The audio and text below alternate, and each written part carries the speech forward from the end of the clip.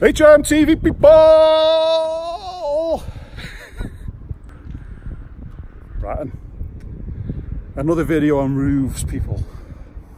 So, this is, the problem in here is water is finding its way into this property here. So this one, from there to there, and water's going in. But then the landlord actually turned around to me and said, but John, it's had a new roof, so it can't be the roof.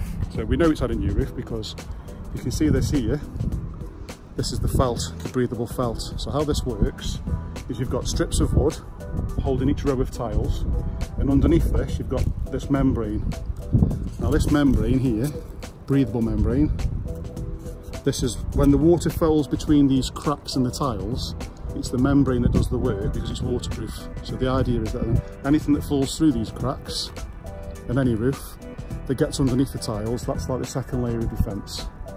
And obviously the water that gets underneath the tiles runs into the gutter. So we've got tiles and then the felt underneath, and obviously that runs into the guttering, which is all well and good, and that's how it should be. However, on these older buildings, underneath the gutter, here, we've got some stepped brickwork out. So if you can see underneath there, how it steps out. So we call that corbelling. But the thing is, any water that comes down past here and sits on top of this brickwork, so if it's driving rain and the rain's coming down, yes, some will go inside there, but some will also go underneath. Because these are all flat spots, it means the water's sitting on this tray all the way along. So what we tend to do is lead over the top of it, because if you've got an older membrane, so what we call Slater's felt, a common problem with that is it's the same principle. It's still here, it's still underneath these tiles, but then the UV rays like attack it and it breaks down and it goes to bits, and then eventually what it does is it'll go so far up here that it might have rotted. So then any water that gets underneath this end bit, it'll run back of the tile, and then it won't find its way into the guttering, and it'll find its way here onto this brickwork, and then all this ends up being flooded, and the water soaks through the brickwork and goes down onto the inside of the property. So what actually needs happening here is all along this brickwork, I would suggest that we put some sort of lead. I mean, there is like cheaper versions now, there's like a lead replacement stuff that you can get, or some sort of mineral felt. But I think it wants something that goes in there and tucks up behind the guttering, so it forms a barrier, so any water that does go in there doesn't go back into the property.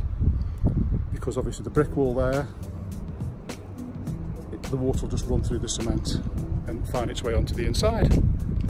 So there's me on a roof, and I hope that's a good explanation. I hope you get the principle. So that's when we're talking about water getting in underneath the first metre of felt, that's generally how it happens. So to recap again, the water runs down, some water will find its way through the cracks. Underneath there, we need to have a second layer of defence, which is the felt. Sometimes it's the old stuff or it's the new stuff. This is the new stuff because it's breathable. And that's your second layer of defence, and that should go into your guttering.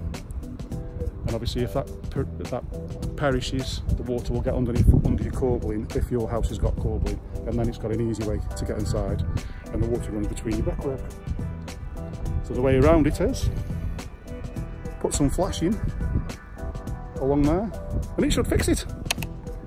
There we go, people. I'll love you and leave you. HIMTV out.